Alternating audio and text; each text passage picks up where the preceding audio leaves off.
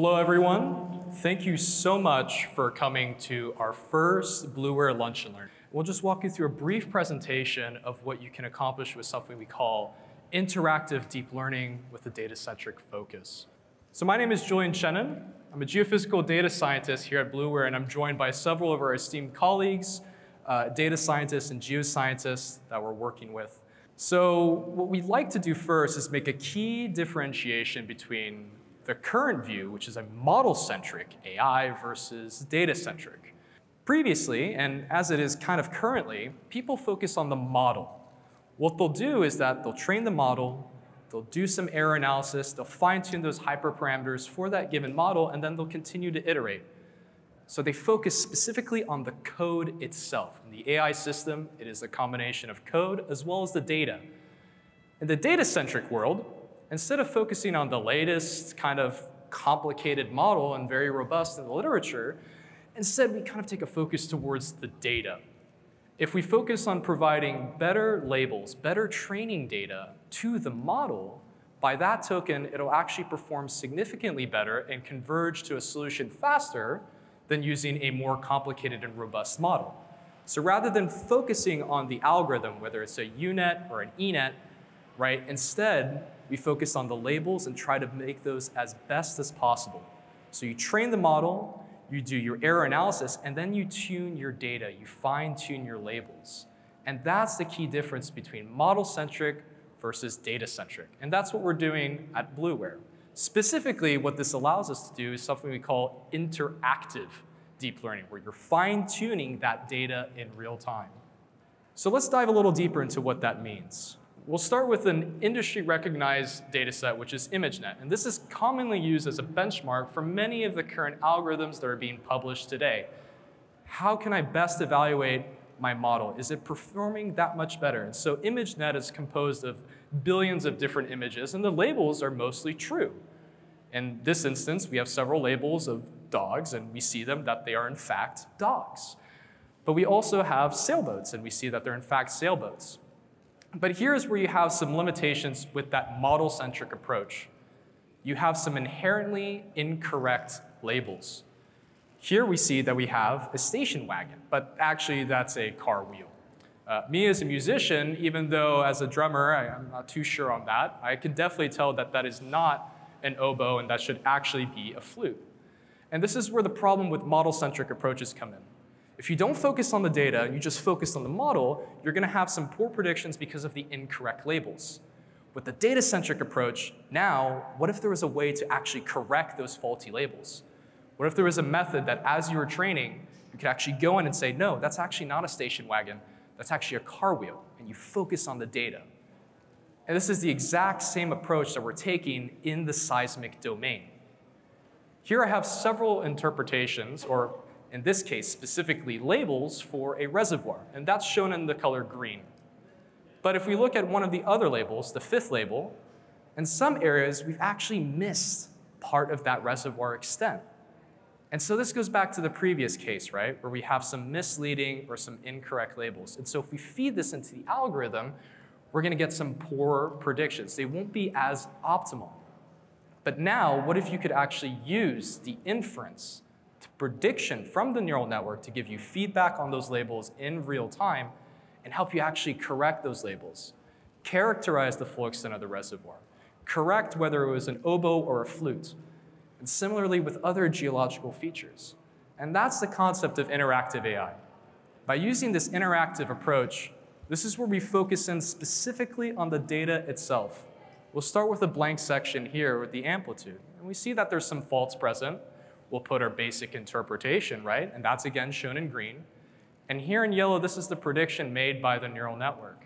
And we can see that in some instances, we've actually missed part of the extent of that fault. And so we're using the feedback, this kind of network-guided infill for the labeling process to help us really focus in on that data, provide the best possible labels. And when you feed that into the neural network, again, it'll learn significantly faster, it'll be more accurate, and it can be applied to the entire data set. What's really unique about this is that the process is happening every 30 seconds. You're essentially getting a new deployment of that model across the entire data set in full 3D based on those labels every 30 seconds. So you actually work in tandem, in real time. It's almost like a dance with the neural network. You, as the geoscientists, are in full control during the entire label and training process. Rather than having the labels essentially starting at step B, feeding it into an algorithm, and then evaluating and fine-tuning those hyperparameters in the model-centric approach, now in the data-centric approach, you're correcting it in real time, and you're fine-tuning those labels and focusing in on that optimal solution. For the data scientists, really honing in on that global minimum, right? And so now what I'd like to walk you through, when we've covered the interactive data-centric approach, is focusing on the Scarborough gas field. We'll be showing 3 different case studies, and this is really to emphasize what is possible and the level of detail that you can achieve using this new approach. So the first one will be characterizing petroleum system elements, faults, as well as shallow hazards. What I have shown here is the blank section. This is an unpredicted line. It has no labels on it. It's the raw prediction made by the neural network. What we can bring in is the prediction for what we call the source rock interval, or the economic basement, right? This specific interval was supported by well data as well as the literature, and what we have here, this is the prediction, and we can see how it's snapping, and it's actually able to differentiate between the offset and the planes that are present in the seismic section. We could then bring in the reservoir, right? Specifically in this area, it's a deep water turbidite, it's a fan. We can also bring in the seal, right? Looking at how it extends throughout the survey. And we can also bring in the faults. What I want to note is that each one of these predictions were trained with a separate neural network. What we trained for the faults is completely separate from what was trained from the reservoir. And we use that data-centric approach for each one of them. So essentially, you can think of it as a fine-tune labeling and prediction for each one of these geological elements. We can also take the same approach for characterizing shallow gas. And again, these are all of the predictions, right? These are not a label and then the prediction on the same line. It's being predicted actually on the complete opposite end of the survey. And this entire process from data import to labeling and finally to the predictions, this is all done in 11.5 hours. That's just under a day to characterize the entire petroleum system elements for the Scarborough gas field. So it's a very accelerated process, especially when you're using that interactive approach to help you fine-tune those labels and zero in on that optimal solution. But more importantly, as geoscientists, we like to look at things in the 3D world, right? And so what you can do is that from those probability cubes, you can go directly into extracting geobodies as well as fault sticks and fault planes. For here, right, we're looking at the prediction for that source rock interval. But now we've extracted the geobody. But what you can do is juxtapose it with well data, and very quickly, in under a day, you get to get that high level of detail for that specific geologic feature. Already, we can see that there's significant offset in the economic basement, right? We can see different faulting directions. We can also see some other lineaments that are pronounced in the opposite direction. So maybe there's another faulting direction to consider in this system, right? We talked about fault sticks. Going directly from those fault probability cubes, right, you can extract those into interpretable fault sticks that can be edited. Because of course, as geoscientists, we want to be able to work with that data after the fact. It's one thing to do cool deep learning. It's more important to actually be able to use those on the assets, right? And that's something very critical about the data-centric approach, because it allows you to hone in on that optimal solution. We can also bring in the geobody for the reservoir, right? And immediately we're starting to get a better idea about potential compartmentalization, how those basement faults are interacting with the source rock interval and allowing for hydrocarbons to migrate into the reservoir. Finally, you can bring in the shallow faults, right? Identify that polygonal faulting zone, along with the extent of the seal in that petroleum system. And what we can see is actually some of those deeper faults are extending all the way through the reservoir, and they're actually breaching the seal. And you can see that same lineament pronounced on the surface of that top seal geobody. And then finally, of course, we can bring in the shallow gas, those same geobodies as before. And we can juxtapose it with well data, with well logs, and kind of bring together the story and understand how this petroleum system has evolved in a full 3D view. And again, what's critical about this is that in just under a day, you're able to get a better understanding of your structural controls, your reservoir distribution, as well as your seal integrity. And the key part here is that it can all be combined together into existing interpretation, right? You can run with these results and they're readily integratable. Now that we've covered the first case study, I'd like to now take you to kind of one of my favorites, which is channels. And so this is specifically in offshore New Zealand. And what's unique, right, this interactive data-centric approach, because we focus on the labels, you're starting with a blank network every time. And so as you tune those labels, it's really fit for purpose and specific to that data set. So you're removing any bias from already pre-labeled sessions. We'll look at some channel fairway mapping here. And what I have shown in yellow, again, these are predictions on a non-labeled line, right? You can see that the inline direction for the channel prediction versus the cross-line direction are intersecting quite well. And similar to before, we can extract those geobodies for the entire channelized interval. When you juxtapose it with well data, you can even extract seismic attributes on them. And this entire workflow, from start to finish, data import, training up a new neural network, providing more, new labels, right, and getting this level of prediction, and the outputs was done in about 7.5 hours total.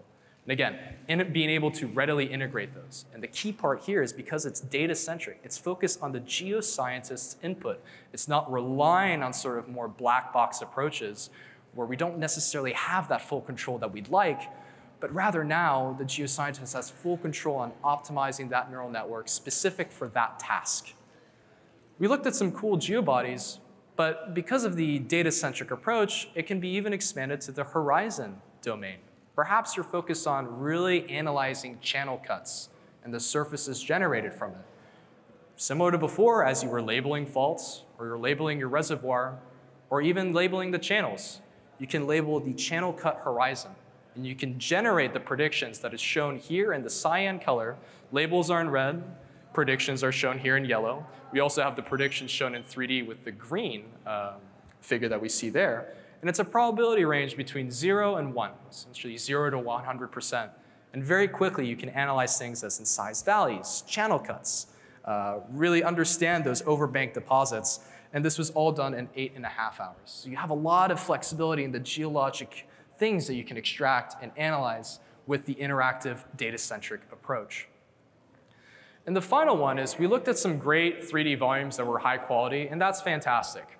But we also know that in our exploration workflows, we can be data limited oftentimes. And so this same workflow can be applied in the 2D domain as well. And so here we'll be looking at the Pegasus Basin offshore New Zealand and critically focusing in on another kind of shallow hazard, which is gas hydrates.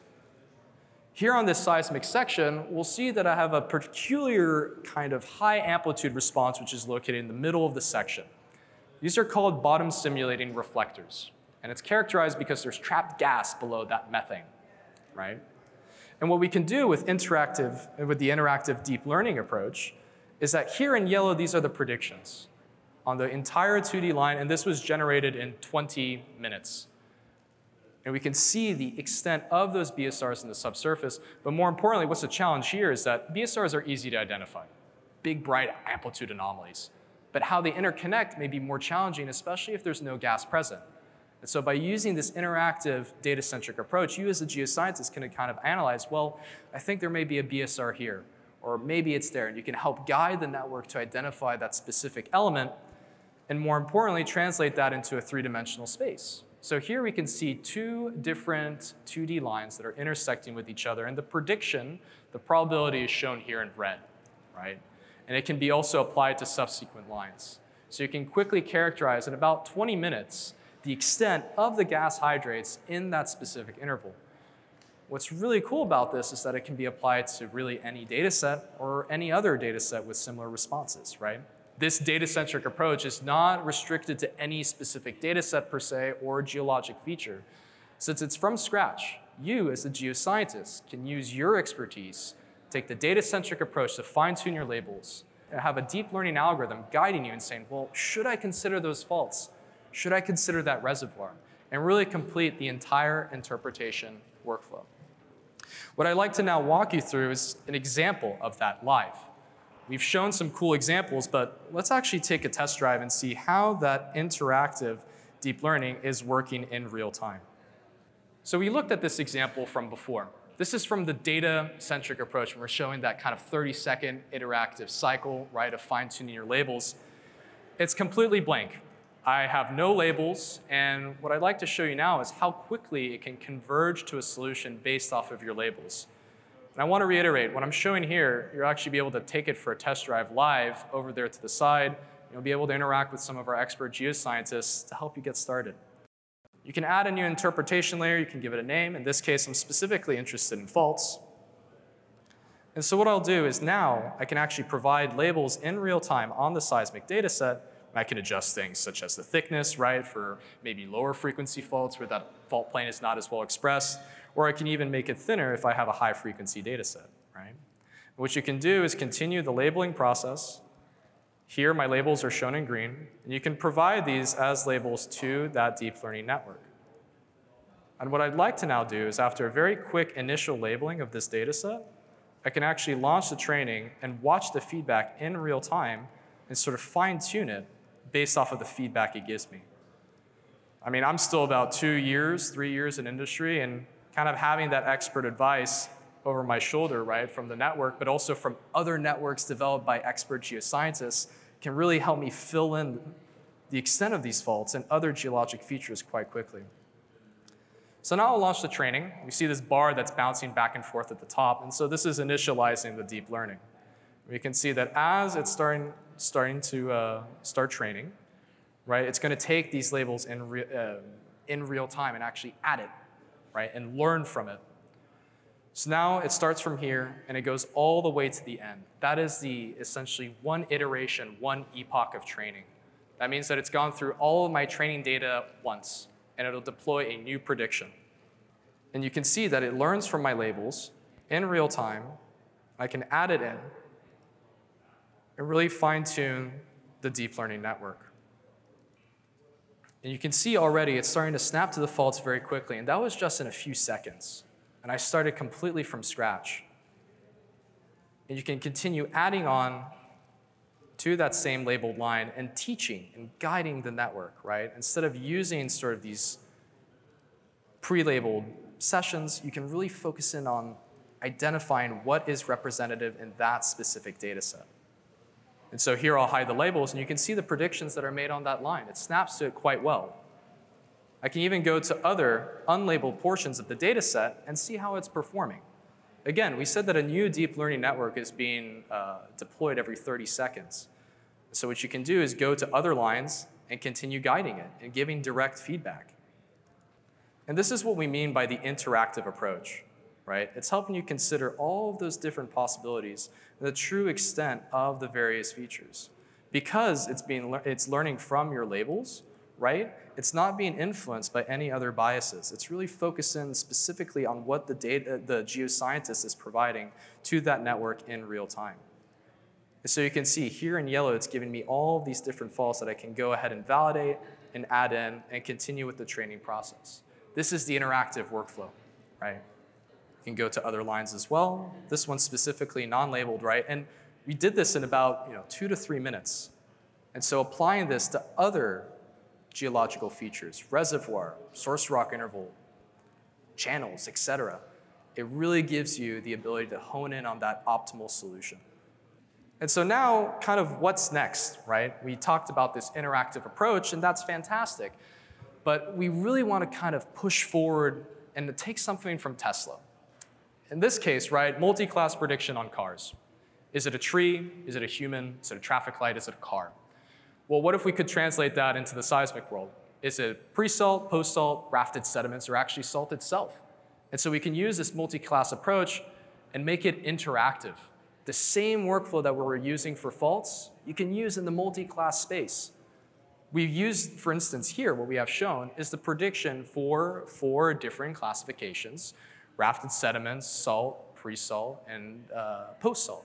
What you can use is take that stratigraphic framework, use it as a mask, a full 3D mask, and focus in on predicting salt facies within your data. And this is all interactive. It's not just interactive labeling and training, it's also interactive masking in full 3D. What you can do is then use those probability cubes and geobodies as we were showing before, but now it's in the multi-class space. And you can display them, and it adheres to your seismic data. So that's what's coming in the future. And what we're really excited for is, we talked a lot about this, and we showed you some of the cool features you can do, but you can actually take that for a test drive yourself. You can work with those petroleum system elements, those channels, right? And actually see the interactive process live and with your hands. So we'll have some stations set up over there. We hope that you enjoyed your lunch and that you enjoyed the presentation. If you have any questions, please feel free to reach out to myself, Scotty, Anna, or any of the other distinguished Bluware colleagues that we have here today. We thank you again for joining us.